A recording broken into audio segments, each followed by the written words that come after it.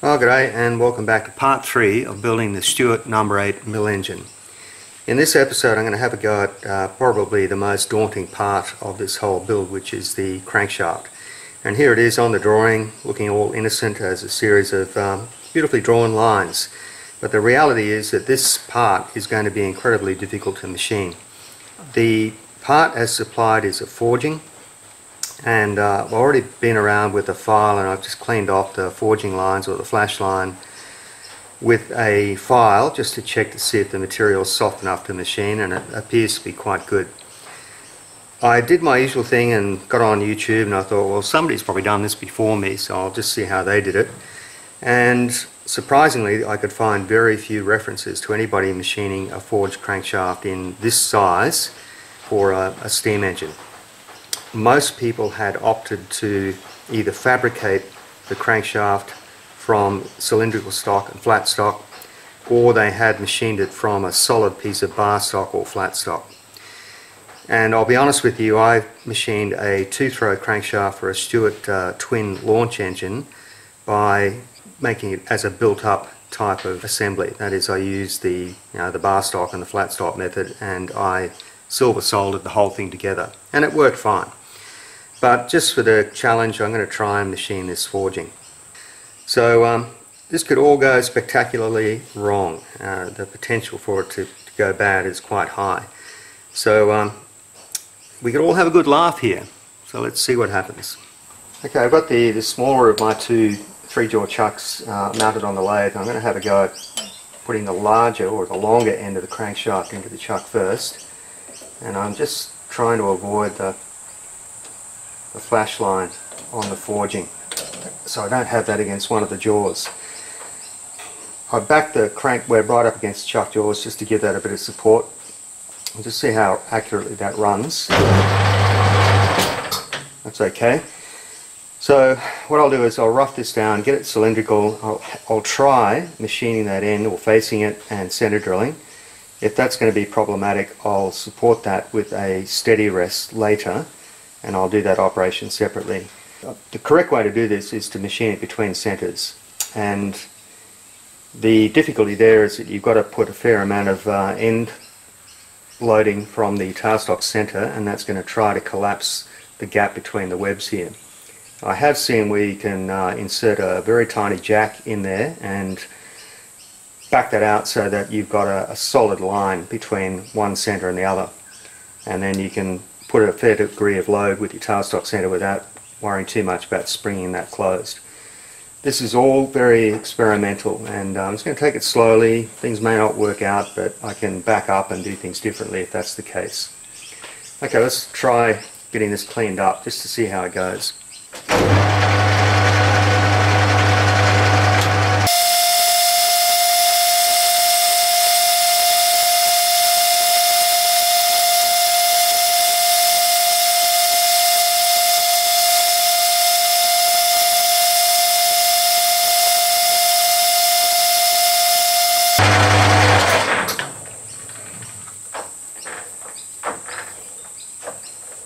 Okay, surface is good, and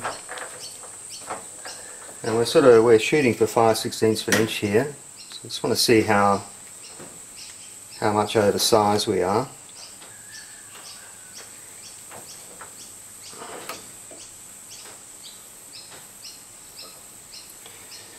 Well, that's showing 11 millimeters, and we've got to get down to roughly 8.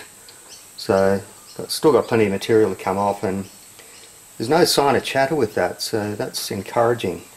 If I can get this truly cylindrical and I can face it and center drill without doing anything else, then we're golden.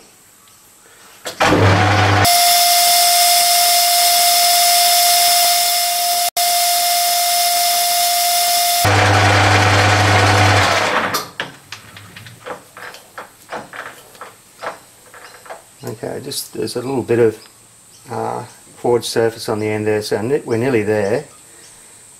Almost certainly that stock is bending and springing away from the tool. So if I try to machine this without any sort of tailstock support or support at this end, it's almost certainly going to become tapered, which we can't afford. It's got to be perfectly cylindrical. So remember, this is just to clean it up, and I'll do the other end of the crankshaft in the same way before we try and do anything accurate.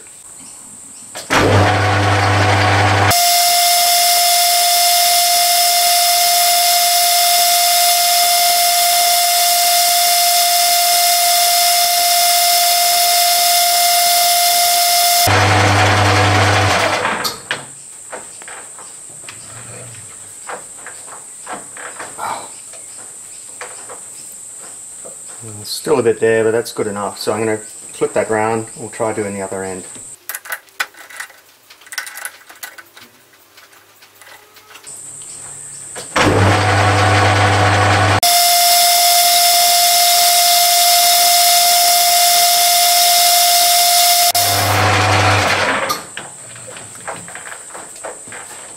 Alright, I can hear a little bit of chatter occurring there now, so that's why I don't want to go any further. I'll get the fixed steady on, and then we're safe.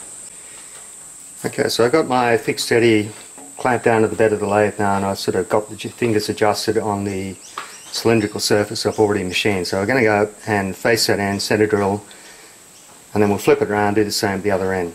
And then I'll feel a lot more confident if we do that.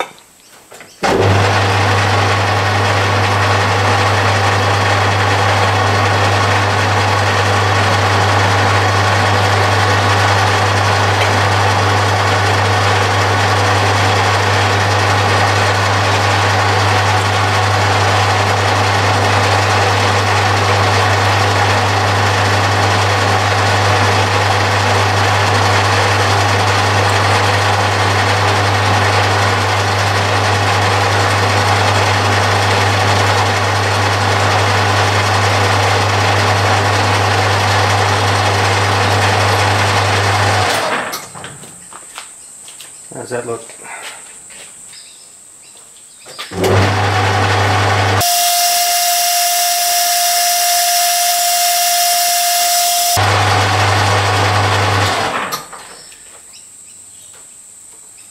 Alright, this crankshaft's still oversized, so I'll come back and remachine that, chamfer it later and bring it to length, but for now that's just giving me something that's going to support that end while I finish the machining. So we'll flip it around to the other end. Just working off camera, I swapped out my turning tool. I normally use a tangential tool holder. The only problem with it is that you don't have a lot of clearance between the back of the tool holder and the tailstock center. So I've put in a piece of high-speed steel tool. I've ground that with a fair degree of nose radius as well. The drawings do call for I think it's like a 3/64th radius in the corner. And with that I can machine the face of the web, and I've already started that process, and I've just cleaned up the diameter of the crankshaft as well. So I'm just going to go nice and steady and just get this roughed out. I want all the surfaces clean. I want everything sort of to be machined in parallels, or as much as I can get it, and then we'll do the super accurate work at the end. So this setup might seem a little bit unconventional here, but the only faceplate I have for this lathe is massive, and it's way oversized for this job. I don't have a catch plate, and I spotted this setup by watching a channel called This Old Tony, and he's very entertaining and has some really interesting ways of doing things, and I had these two lathe dogs, so I figured let's give it a go. So what I'm going to do now is machine both ends of the crankshaft down to exactly 9mm. I have a 9mm reamer, so I can make the blocks that go on the end of the crankshaft to do the offset center turning for the crank pin.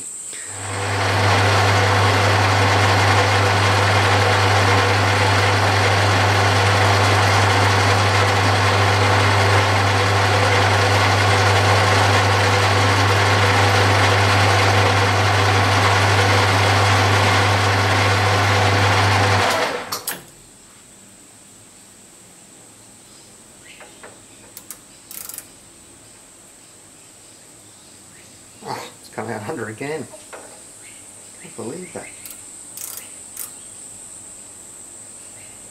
No, it's under by about the same amount. Really starting to doubt the accuracy of my DRA, you know. Anyway, that's fine. That'll give me about 100mm clearance from the reamed hole. So it'll slide on, then I'll clamp it. Well, you'll be happy to know that I fixed the probe for Mach 3.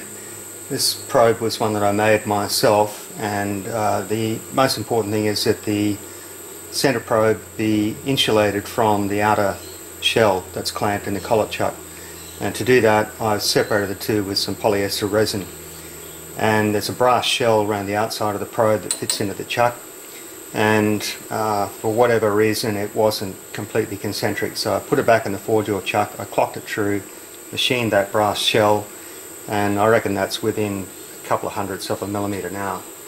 So the interesting thing with Mach 3 is that you can probe the centre of the circle if you've got the correct screen set for doing this. So what I'll do here is I'll lower the probe into this bearing. That's actually the inner race of a ball bearing, so it's ground, fairly accurate. So I'm going to lower that down, and then we're just going to run a script in Mach 3, and what it will do is it'll run to each of the 4 points on the circumference of that bearing shell, and then it just basically splits the difference. So you'll hear it contact the wall, goes back to where it was. Now it's going to probe to the right,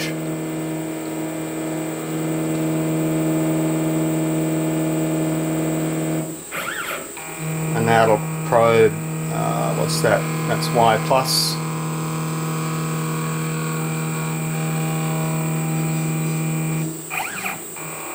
And now it'll do Y minus.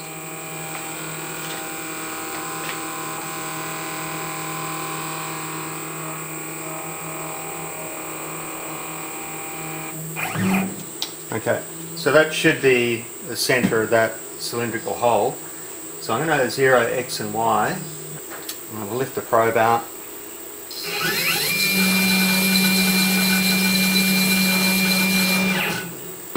And I'm going to replace that bearing centre with a piece of machine bar stock.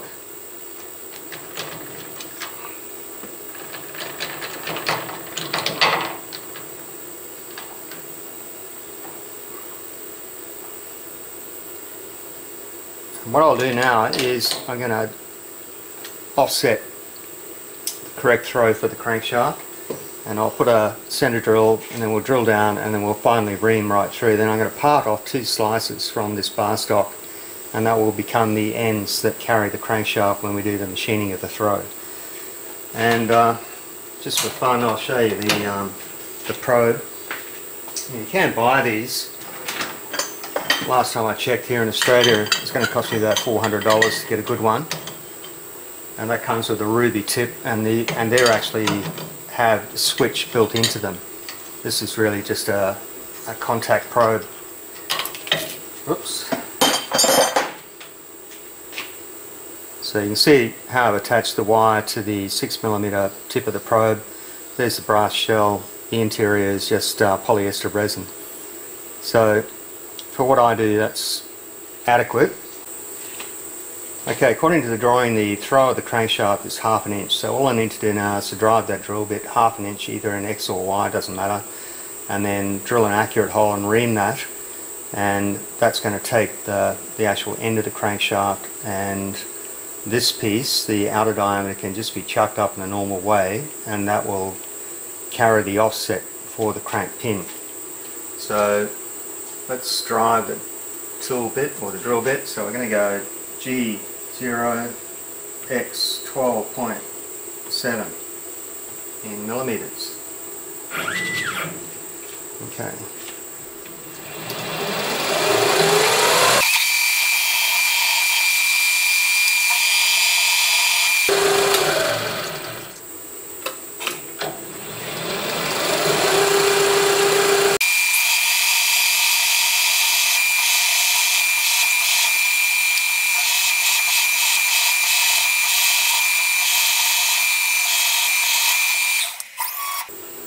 Alright, we're going to follow up with an 8.9mm drill bit.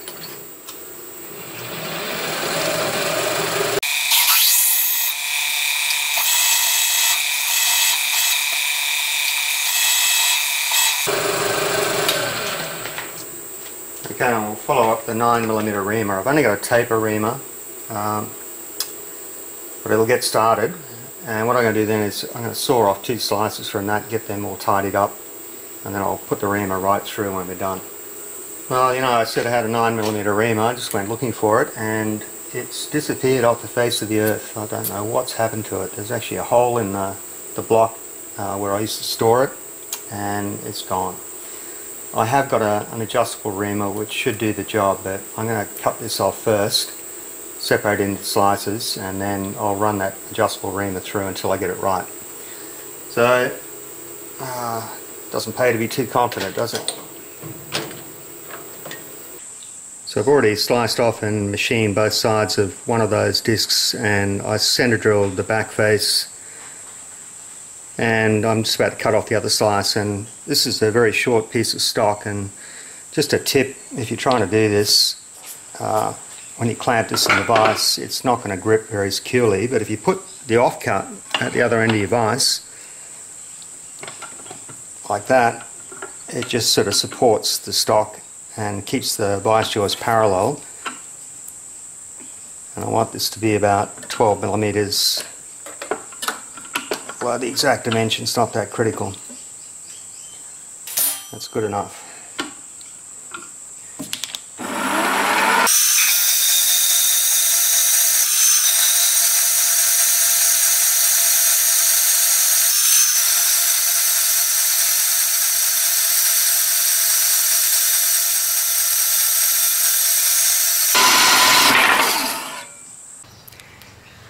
So this is the setup that I'll be using to machine the crank pin on the crankshaft, and these are the discs that I was working on yesterday. And what I did was I put them in the CNC mill.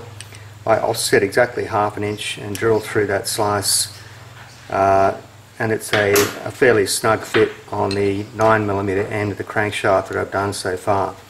I also milled out a pocket, and I set that out so the face of the pocket is parallel to the centre line of the disc, and I also was able to line up a drill and drill down through the bore, and I've tapped that M5, and I've got a couple of grub screws in there. These grub screws have got flat ends on them so they won't distort the shaft, and the setup's going to be that I'll have one of these discs on each end of the crankshaft, and I've just eyeballed this side of the crank web with the centre line on this disc here. I don't know how critical that's going to be. I can't see a simple way of doing it. I might sort of check it with parallels and whatnot, but I've got that pretty close at the moment. And the notion is that I'm going to grip this end in the 3-jaw chuck.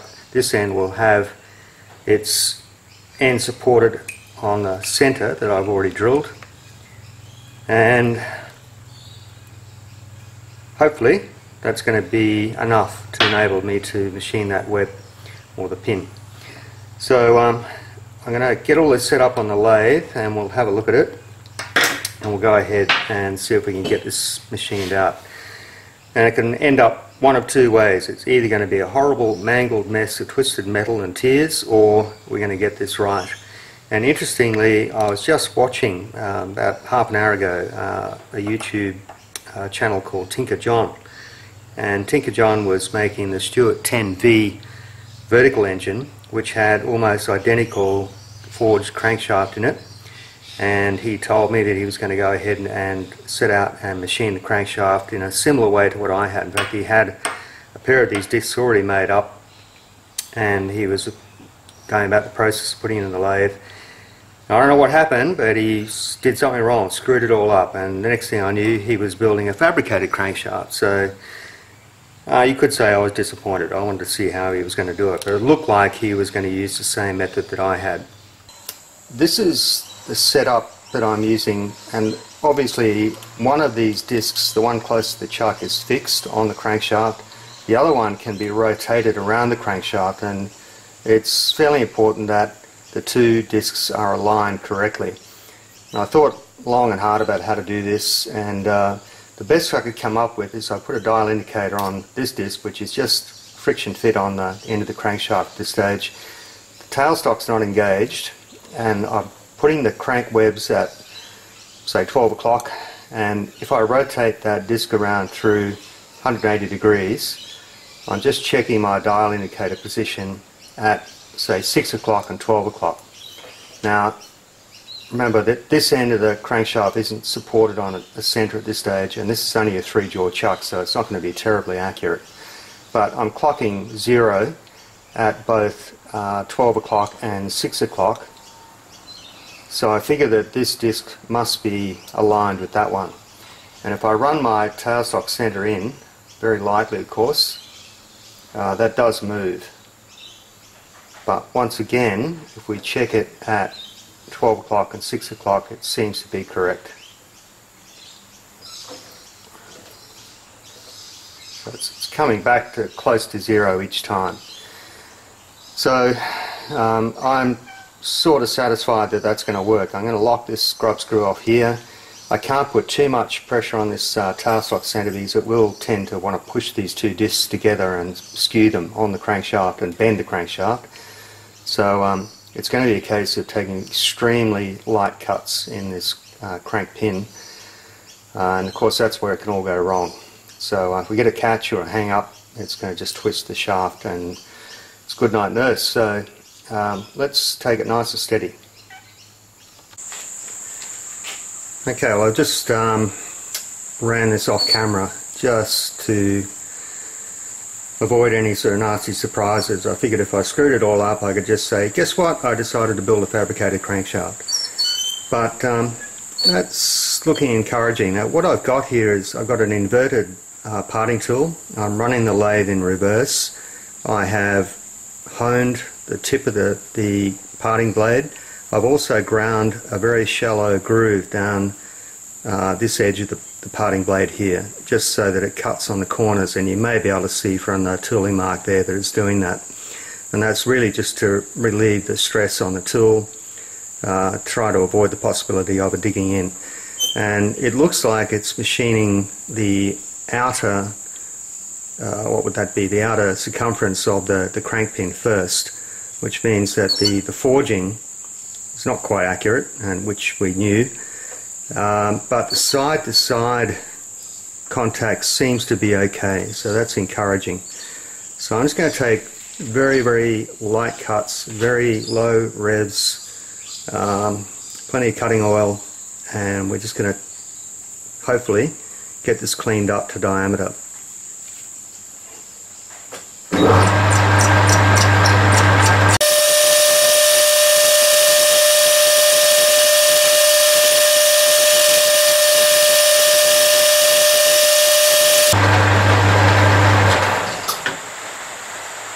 Alright,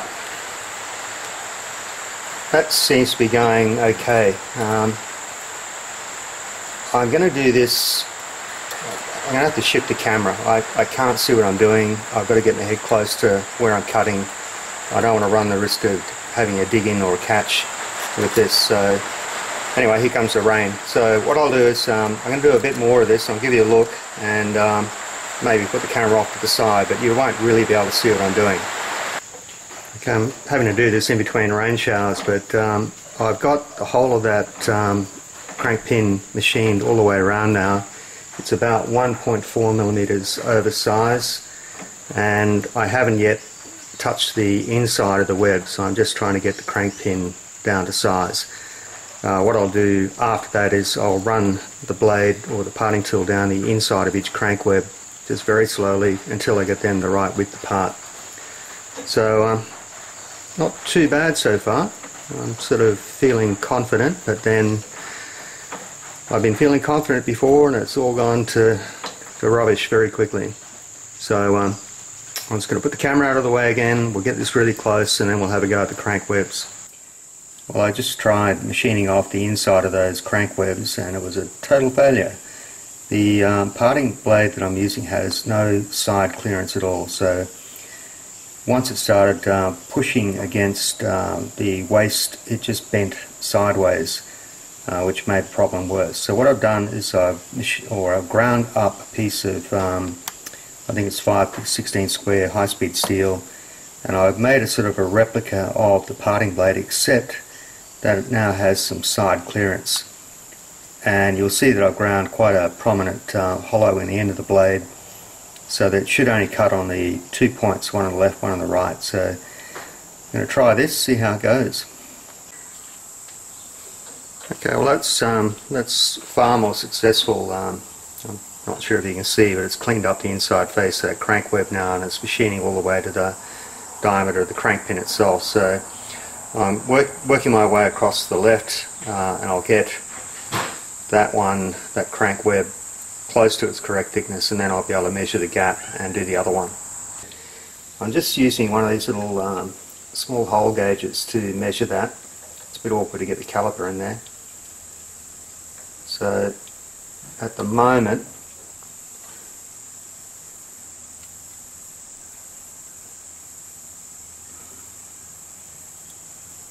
it's showing 9.49. Now I've got to go 9.525, so I'm going to just move that across about another 5 hundredths. That'll give me a couple of hundredths clearance.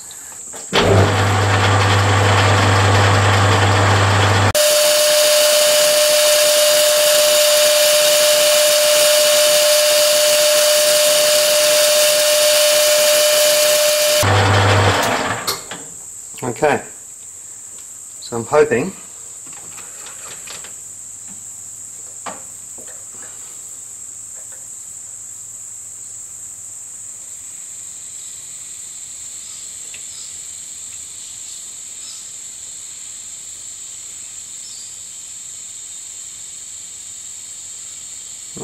it's about 9.54, maybe 9.55.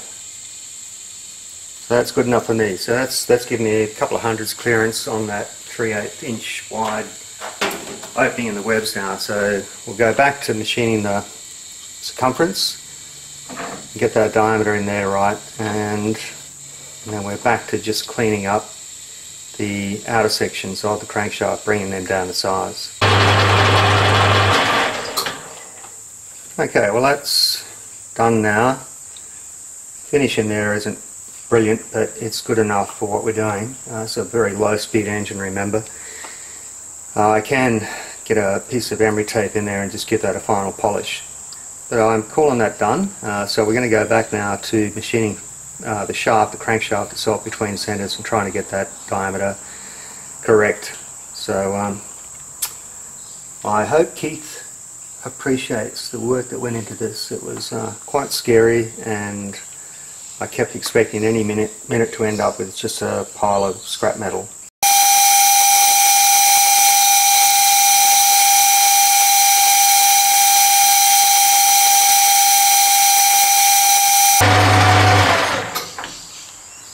Okay, well, we're back to turning between centres now, and I'm about 0.4 of a millimetre over size.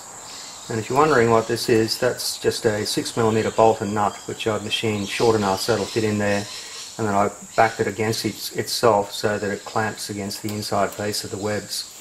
And the theory is that that makes a solid line of contact between the two centres, and I can tighten the tailstock centre enough to stop any sort of slop or movement. I'm just worried that without that, just the slightest pressure from the tailstock is going to bend those two webs together. And it'll machine true, you'll get a true shaft, but as soon as you release the tailstock, it'll spring apart and the two ends of the crankshaft will be angled to each other. And if you're wondering what that is, I could lie and say that that's a feature like an oil groove, but it's not. It's I was machining the other end of the shaft there, and I wasn't concentrating. I was thinking about YouTube videos, and I had my power feed set to cross feed instead of longitudinal feed, and that was the result. And yes, I said some very bad words, but I think I'm going to get away with it. I think it's still oversized. So I'll check this with a caliper, and I'm pretty sure a 0.4 to go. And I checked both ends of this, and it's within, say, thousandths of a millimetre, so I'm fairly confident my tailstock's aligned correctly.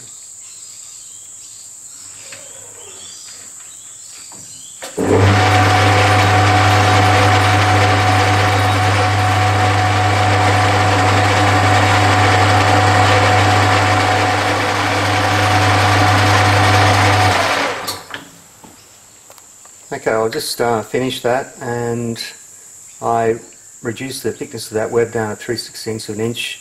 The gap between the webs is now correct, so I've just got to do the one remaining web and machine that side of the shaft. I've taken one of the bearing braces off the engine and checked that, and it's a little bit tight, but this will just need a light polish with some fine wet and dry. So, so far I'm happy. Well, I won't show you the other half of this because it's just the same, but nearly got a finished crankshaft. Okay, well there's the finished crankshaft in position in its bearings. I fitted the oil cups, I've tightened down the studs and the nuts. I made a replacement stud for the one that was missing in the kit. And curiously, the flywheel grub screw, which you can't see here, but it was supplied as a 6BA grub screw, and on the drawings it showed to drill and tap at 5BA, so I had to make a grub screw for that as well. I decided against machining the sides of the crank webs, mainly because you can still see the forging marks, and I wanted to be able to show off a bit and say that I did machine this crankshaft from a forging and I didn't fabricate it. So all I did there was I cleaned those up with a Scotch-Brite wheel. This end face here, I couldn't think of an easy way of machining that, so I just ground that on the linishing belt, and it came up quite nicely. I'm really happy with the way this has turned out. The fit is something on the firm side at this stage, but that'll loosen up as the engine runs a bit. I can also just machine the tiny bit off the inside of the bearing brasses, just to give it a little bit of lateral clearance. So the flywheel that you can see here, I was going to do this in this episode of the build, but I don't think it's going to fit, so it's going to appear in the next episode. So for now, I think I'm happy with that. That's turned out way better than I thought, and there were so many places where it could have gone wrong. So that's it for now, and thanks for watching.